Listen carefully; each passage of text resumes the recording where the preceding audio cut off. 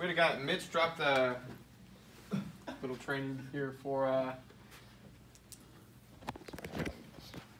Oops, and I ruined it.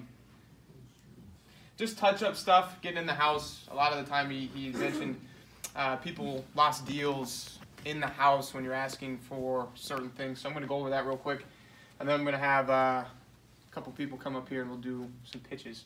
So a lot of this stuff just throughout the summer is going to get pretty repetitive. Just keep in mind, just like NBA, the NFL, sports in general, it's a lot of reps, right? It's going to be going over same stuff. The D-line, O-line does the same drills they did in high school as they do now. So similar aspects, just going over this. So in the house, I've been getting a ton of people asking me or telling me they're getting stuck at social or how do I ask for this and that. So first things first, credit pre-screen. So just for myself personally, once I get into the house, right, I'll make sure, hey, looks like the thermostat's good to go with the panel. Do you have somewhere to sit? I'll sit down with them, and like I've showed you guys in the past, I usually go savings, build value, but this is what to say language-wise to go ahead and ask for customer credit check. So this is what he says, right? He says, cool. So as you're about to fill out the customer info, cool. And then Vivint is just picky about who they work with, right? They'll just have me do a pre-screen using the last four of your social. What's your last four? Now, what I'll do to usually ask for this, just me, myself, I'll usually build value, get them into the whole thing, and then I'll go, okay, just in case there's an emergency, what was your first and last name, and then what's your phone number? So I'll use that part as if I'm filling in an emergency contact spot. Does that make sense? Right? And I'll go, hey, the last four is just making sure you're going to qualify for 0% for the financing and stuff like that, just like I mentioned at the door, to make sure that we can pay to put this stuff in here. What is the e-sign consent? So the e-sign, I'll literally just look at it and go, hey, this is just making sure you're cool with doing everything on the iPad. Right, and making sure we can send everything to you via email. And PSA. Can you go back one more? Yeah. Swipe backwards. Oh, I'm gonna just do this.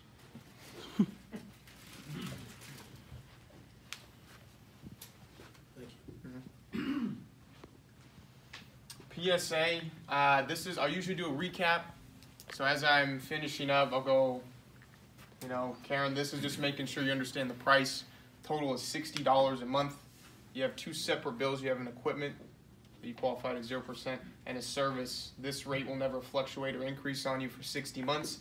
After the 60 months is done, obviously your equipment's paid off and it just drops to the flat monitoring rate. Or you can say, cool, and this is just for the service amount. You, Mike? Yeah. Are you going to go into the monthly services over the 60 months on the survey? Pops up as far as like briefing for the survey? Yeah.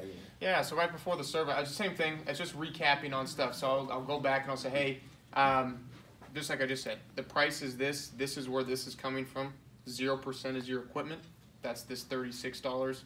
20 is your service amount of your monitoring. That connects you to the police, fire, medical. For this is your total. And then I'll just go, this rate stays the same for 60. After 60 months, it just drops to $20 a month. This has been the biggest one I've been getting asked about. So Social Security. This one was super frustrating just when I first started. This is huge. So review their birthday with them. When you open up the financing app, if Logan's my customer and I'm sitting right here and I'm going through this stuff, I'm gonna go, okay, Logan, what's your email? I'll put in the email and I'll go, hey, can you just look at this for me real quick and make sure I spelled all this right? And anyone that's watching, I do the same thing every time. Can you look at this? Does this look good? And he'll look at it. Okay, Ian, looks good. Okay. And the birthday was just 6/7/93. Cool. I'm going to have you do this part. This one's just making sure you're going to qualify at 0% through financing. Go ahead and fill that out for me. And I'll hand it to him. All right. Go ahead and put that in. If you need help, let me know. But it's just going to have you verify. Put the buttons in on the top, or the numbers in on the top, and then click the bottom and go ahead and fill that in. But it's super huge when you're doing this part. Don't just, you want to ease into it. Like especially if they're older too. If I'm looking at you straight up and go sit, be like, hey man, I need to make sure, go sit next to him, because this is like friendly, you know what I mean? This is kind of confrontational. You want to get right here, and then just show him, because now your friends, he's looking at it, so he can see it, and then just handing it to them, just because it's easy for them to obviously go ahead and type something like that in. Payment. Usually if I'm just asking for card on file, I'll be like, hey, especially if they had an alarm before, or they usually have some type of billing process they do, I'll be like, hey, for bills, do you typically use credit or debit? They'll answer it. Usually the older people, checking account, okay. So debit then, you just like come out of your checking, cool. And then this is what to say. So this is one of the things he says, oh, and they'll just have me authorize the first month's payment. Okay, this is what we're gonna use just for future billing. You like using debit, cool. And then do you just have it with you by chance? I'm just gonna swipe it real quick. Question: if you have you ever come across an elderly person that says, "I don't have any cards. I just use my checkbook." Checkbook. Yeah, all the time. And sometimes people just pretend. I really do think a lot of the time, I would say 99% of people have a card and they just don't like using it, which I get. I'm like, hey, listen. If you use a checkbook, that's totally fine. The bank card, the bank gives you a debit card. And I'll just reiterate it. So like, they give you a debit card. We just have to use something to swipe just because we're using everything on the iPad. And if you'd like afterwards, we can do paper billing. But just for right now, I do have to swipe something, and it does have to match your name. So just for now, what would you like to use? Or if they truly don't have anything, I'll go run it again and then just put it into Spanish, so it goes through Fortiva, and then you can do the routing and account number. Yeah. I'll run another pre-screen. So I'll do the pre-screen, exact same thing, and then I'll put their middle initial on the next one, run it as Spanish, goes through as Fortiva at 0%, and then call in and say, hey, I need this in English, but it's still financing through Fortiva. That's why you can do the routing and account number. Yeah. The ninja style. Yeah. Does this make sense? That was weird to do that shit. And you can put if you guys send them the remote signing and they do it from their phone, they can type in the account number and routing number. For citizens? I don't think you can for citizens. No, it's just a card. Citizens, you can pay with a debit card, which means you can pay with a checking account because that's the same thing. Yeah, he just was saying if they didn't have citizens with it, and they can switch that after the first month. They can put a routing and account number in, but with Vivint, they have to pay with the card. And Vivint requires a swipe on for the first month. So that's the issue. To go through the financing application, you got to swipe it. Yeah. Yeah, or just like I said, do the Fortiva thing if they really don't have one, do that. Breaking the news. So this is just assuming most of the people here are same day in accounts. If you're not, do it. It's super easy. Everyone's at home. At the end of the thing, you go, hey, cool. You know, what are you doing today? Nothing is 99% of the answers. You're not doing anything because you can't. So check this out. Where do you want to put the panel? I have mine in my hallway. Where would you like to place it? It has to go above an outlet. Okay, let's go look around. Cool, this is where it's at. Okay, we're gonna do it right here. Now I have Scott. Scott's my technician. He's doing, you know, Alex Josie. He's like 6-7 houses down. No, okay. Once he's done with that, just so I can pay for the install, I'm just gonna pay. He's gonna come over here and bust this out for you. Is that okay? Cool. So I'll get up. Where do you want the panel? Okay, this is where we're doing it. Tech's going to be here in about 30 minutes to an hour. Any questions? Cool. That's it. Are we doing this today? Absolutely. We got customer service at its finest, Jermaine. Okay, pitches. Dylan, why don't you come up here and give me a pitch real quick? Let's go.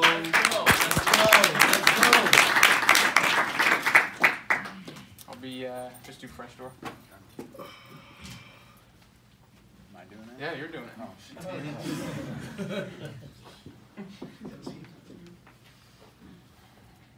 Hello? How's it going? Doing all right. Good, alright. My name's Dylan with Vivint. Have you heard of us before?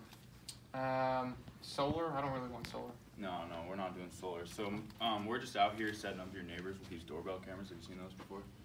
I think my buddy has like the Ring or something like that. Yeah, super cool. So what's different about ours and the Ring? Ours is actually encrypted. Hackers, it's a little harder for them to get into it. We actually have package protection on it, so that means like it'll send you a notification to the app on your phone, letting you know the package has been I can delivered. talk out of my. Yeah, two-way Okay. talk. That way, if someone comes to try to take your package, it'll actually have a red light that'll illuminate at them, whistle at them, letting them know that they're there. That way, it prevents them from taking the package rather than just recording. Unfortunately, a couple of the houses in the area, they haven't qualified. We do those smart thermostats too. Best way to check is the wiring of the thermostat.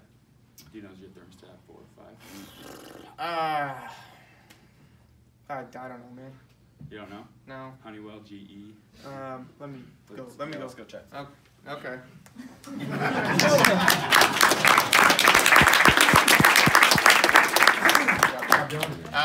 Good. What were things you did well? Calm. Okay. He knows his doorbell camera, Pat. He does know his doorbell camera fast.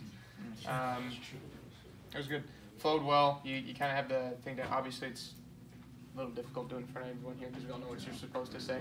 No, that was good, man. I think just obviously, like I said, with doing it up here, it's a little different on the door. But one of the main things I was telling just everyone here in general, when you're going up to a door, and I think Nolan brought this up in one of his trainings as well. You don't want to just look like the sales dude that just walks around and just they see that all the time. And so Dylan would call me up the other day of just like, you know, how can I get more houses? And I think intention, you're supposed to be here. And we talk about it all the time, just meter man mentality of like, you guys got to understand, I think I like taking this job personally because it's your money. You know what I mean? This is how you make money. This is how you live now. Like, this is what you're doing to eat food and survive. They have my money. I'm giving you an alarm. My job is to sell alarms. So that's what I'm going to do. And then you can tell me no, and I'm going to tell you why you're going to get it. And I'm going to make it make sense, right? But you want to go to the door with an intention of, like, I'm coming here for you specifically to get my job done. I thought that was good. Jonathan?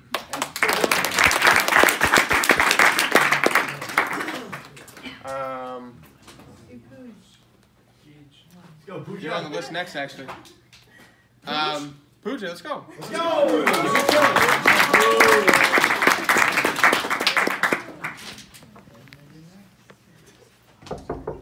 Oh, damn. Hello? How are you today? I'm all right. My name is Pooja. I work with Vivint. Mhm. Since coronavirus, there has been a lot of crime in your area. Have you seen me working with your neighbors around here? That's cool. Okay. So what we're doing is the reason why I'm stopping by. We have a super simple promotion going on. We're gonna put a sign in your front yard, and we'll give you a free doorbell camera and set you a panel, something like this, at no cost. And what this doorbell does is, so next time somebody steps into your yard, you'll get a notification on your phone. Okay. You get a package dropped off at your house, you get a notification on your door. So, but not all homes qualify for it. The way we check depends upon the kind of thermostat you have in your house. Let me ask you this: you have a panel one or a digital one? I think it's a button one. By one. Cool. Do you know if it's Honeywell or GE? No problem, sir. A lot of people don't know. Let's go take a quick look at it.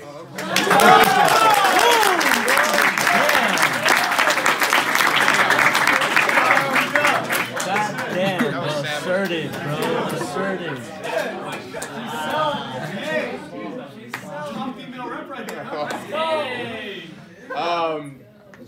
I haven't got really anything to add. That's pretty damn good. Let's go, good job.